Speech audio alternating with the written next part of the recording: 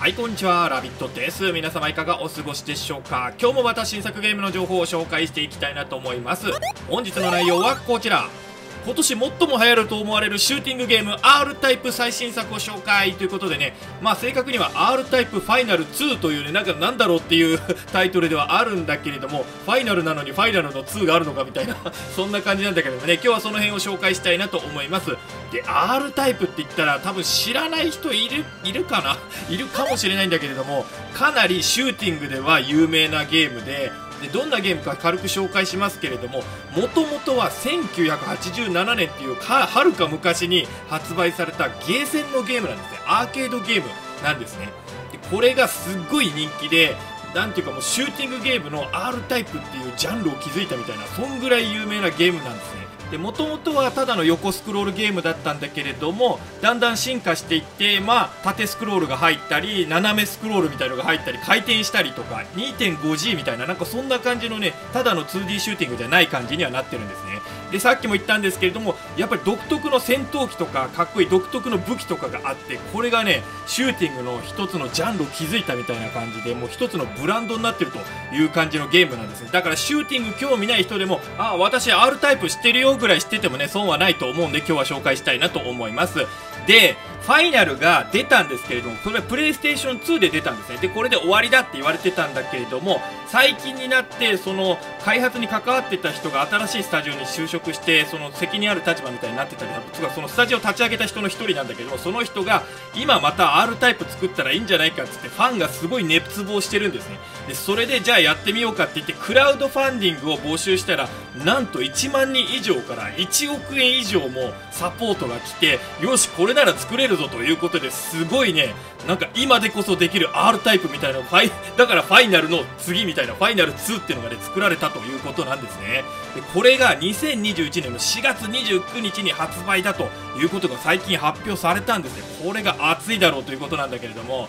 で、プラットフォームは PS4 と Xbox One と SX、なぜか Xbox の方だけは次世代機対応っていうのが出てて、PS5 の方はまだちょっとどうなるかわからないみたいなのを言ってるんだけど、もちろん PS5 でもプレイできますよって感じですよね。あとはスイッチと PC の Steam と Epic Games どちらでも発売されますよという感じになっております。で、この R タイプファイナル2の開発経緯を少しもうちょっと詳しく説明したいんですけれども、開発と販売は絶対絶命都市4プラスとか虚栄都市とかを出しているグランゼーラという会社なんですね。日本の会社ですね。もともとはアイレムっていうやっぱり日本の会社がそのアーケード版の R タイプを作ってて、でゆくゆくはアイレムのゲーム部門が別に独立した会社になって、アイレムなんだけれども、そこがいろいろ作って R タイプデルタとか R タイプファイナルみたいのを作ったんですけれども、その R タイプシリーズを担当していた九条氏という方がアイレムを退社して、そのグランゼーラに就職するというか、グランゼーラを立ち上げる創設するメンバーの一人に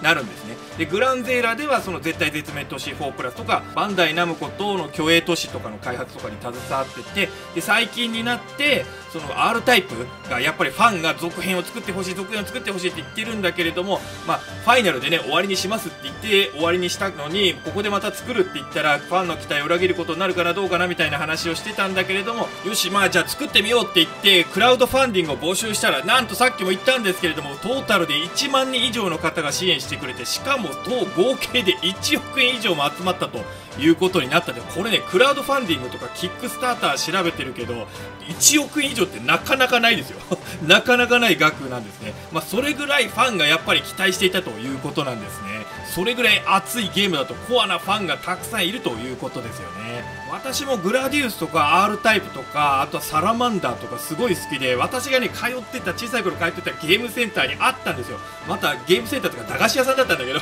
駄菓子屋さんのそこのおばちゃんとかおじちゃんが好きでよく行ってて、そこにね古いゲームセンターの機械があるんですよ。で、タダでやらせてもらえてたんだけど、グラディウスとかサラマンダーとかその R タイプとかあったの、ものすごい面白くってもうずっとやってて、もう R タイプはねもう懐かしいなって思い出がたくさんあるんだけれども、次はゲームシステムの方を軽く紹介したいなと思うんですけれども、ベースとなってるのはその PS2 で出てたファイナルとか、あとデルタその1個前のやつとかがベースになってるということみたいです。で登場機体はこれ機体がねいろいろ選べたりカスタマイズできるんですよ。後の方に出てきた R タイプだと最初の初期のやつはもちろんただ1機だけ1種類しかないんだけれども、それがねどんどん進化していってね、もう戦闘機いろいろカスタマイズできるみたいになってめちゃめちゃ面白いんだけれども、で登場機体はファイナル2の場合は新機体も含めて100機以上が出てくるということらしいです。100機以上だから、ね、すごい数だよねこれ組み合わせとかねそういうのも含めて100機ぐらい以上作れるよということだとは思うんですけれども、で機体は今言ったように武装とか色とかがカスタマイズできるんですね。でステージが進んだりクリアしたり高得点出したりなんかアンロック要素とかがあってやり込み要素があって、で新しい武器をアンロックしていくとか、そのステージが進むことによって機体がパワーアップしていって新しい武器が使えるようになるとか、なんかそういうことがねいろいろ出てきて自分のハンガーにねこう並ぶようになるとかショップで買えるようになるとかじゃないけど、そうやってどんどんね新しい武器が手に入っていくみたいなやり込み要素も面白いという感じですよね。でファイナル2の場合はステージは10種類以上って言われてるんだけれども、ファイナルですでに16マップ出てたんですね。それを超えるとは言われているから16種類以上あるんじゃないかなという感じです。でもちろんアップデートで今後も新マップとかが追加されていく予定だと。あとは過去の懐かしい R タイプのステージ、それもちょっとリメイクしてリマスタードして出してくるみたいな、なんかそういうことらしいですね。これはちょっと懐かしいのもあるしやってみたいなみたいな感じなんだけれども、あとはもちろん定番の対巨大戦艦戦みたいなのもあるそうです。でどんなのかっていうと、なんて言ったらいいのかな、もうステージが巨大戦艦なんですよ敵がもうボスがステージなので、そのボスの持ってる砲台とかをどんどん倒しながら進んでいくみたいな、で最後内部に入っていってコアを倒すみたいな、なんかねもうそんぐらい超巨大戦艦との戦闘があるんだけど、R タイプの定番みたいな感じになってるんですよね。あとはスコアを世界ランキングで世界中にファンがいるんだけれども、そのファンのみんなとかと、プレイヤーのみんなとかでね競えるようにしたいなということみたいです。個人的には世界ランキングとかスコア競うとかどうでもいいかなと思うんだけれども、好きな人はね嬉しいかなと思うんだけれども、それよりは私が気になったのはそのマルチじゃないんだけれども自分がデザインした戦闘機と戦闘することができるみたいなモード、これが前のやつにあったんだけども、それとは違うんだけれども何かしらそういう対戦要素みたいのを入れたいみたいな、シングルプレイなんだけれども AI との対戦要素、そういうのが入れてみたいなみたいなことは言ってたんで、それはすごい楽しみだなと思いますね。で最後に R タイプの世界観を軽く紹介して、次に日本語版の予告編をねちょっとみんなと一緒に見て終わりにしたいなと思います。で R タイプどんな感じかっていうと、宇宙進出を果たした未来の話ですよね。で異次元星人、異星人じゃないですよ、異次元の星から来た異次元星人のバイドっていう帝国から侵略を受けるんですね、人類は。で負けちゃうんだけれども、最後の切り札としてこの R タイプっていう次元を超えて攻撃可能な戦闘機、これを作ったという話で、主人公はこの R タイプの戦闘機に乗り込んで多次元に存在する敵の本性バイド帝国を壊すぞっていうのが大雑把な流れみたいなそんな感じなんだけれども、もともと R タイプにストーリーは敵が来たやっつけろそれしかなかったんですよゲーセンの頃はその話だったんだけれども、だんだん設定とかが細かくね付け足されていって、今みたいに面白いストーリーになってきたと、まるで SF 映画みたいになってきたよということみたいです。でファイナル2はそのファイナルの先の話ということみたいです。いや今の技術でねこの昔の R タイプを作り直したら本当どうなるんだろうですよ。どんな面白いゲームができるのかなってちょっと期待してるんだけれどもね、スターフォックスとかああいうのとかにまたちょっと違った感じのねゲームを期待できるかなと思います。それではね予告編一緒に見ていってみましょう。Once upon a time, humanity was on the brink of destruction by the invasion of alien organisms from outer space.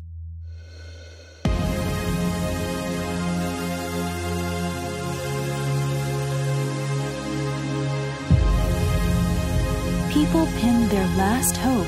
on a small trans-dimensional fighter.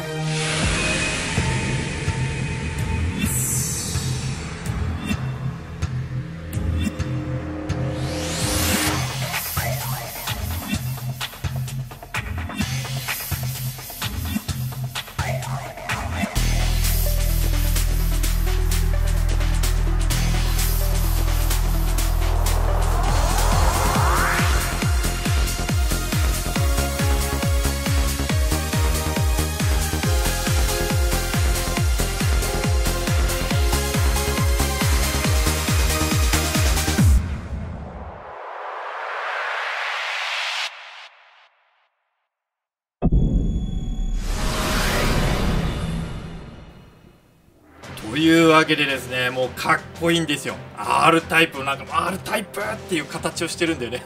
いろいろ形は変わっても R タイプっていうのはなくなってないみたいなね、それがいいよねと思うんですけれども。ではですね、R タイプファイナル2 2021年の4月29日発売ということで、5800円税別ということになっております。限定版が発売されることになっていて、これは7800円になるんだけれども、R9A っていう最初の初代 R タイプですね。R タイプの戦闘機のメタル版のフィギュアがプラモデルみたいなのがつくということみたいです。で PS4 と Xbox One とシリーズ10とスイッチと、あと PC の Steam とエピックゲームスはページはあるんだけど、まだいつ発売みたいな何の情報もない感じにはなっております。予約は Steam とかの方はもうできる感じになってますね。よかったら参考にしてみてください。それでは今日はこの辺で終わりにしたいと思います。ご視聴の方ありがとうございました。また何かね、新しいニュースとかあったら追っかけていきたいと思いますので、よかったらチャンネル登録の方とかもよろしくお願いいたします。それではラビットでした。皆様の良き R タイプライフをお祈りしております。それじゃあまたね。